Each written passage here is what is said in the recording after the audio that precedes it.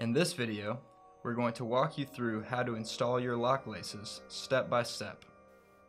Before you start, you'll need one pair of shoes with the laces removed, one pair of scissors, any kind will do, and of course, one pair of lock laces.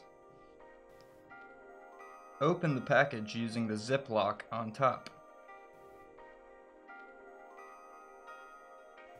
Inside, you should find 2 elastic laces, 2 double-eyelet lock devices, and 2 cord clips or end pieces.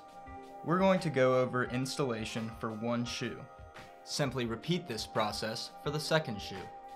Start by putting your foot in the shoe. This helps to ensure that your lock laces fit properly. Once your foot is in the shoe, go ahead and start lacing up with the elastic laces. The laces will fit through nearly any type of eyelet that your shoe may have. After you've laced up, give the laces a quick adjustment to make sure they're comfortable. Next, press down on the button on top of the lock device to open the passages and thread the laces through the openings. Then slide the lock device to the tongue of the shoe. Time for another adjustment. Wiggle your foot around in the shoe or stand up and walk around to make sure they're not too tight.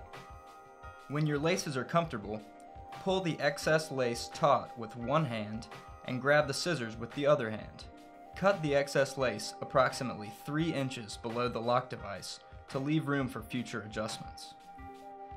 Next, grab one cord clip. Slide the cord clip onto the trimmed lace ends with the teeth facing the toe of the shoe. Align the trimmed lace ends with the teeth inside the cord clip and clamp together to secure. At this point, some people prefer to tuck the excess lace like so, but this step is entirely optional.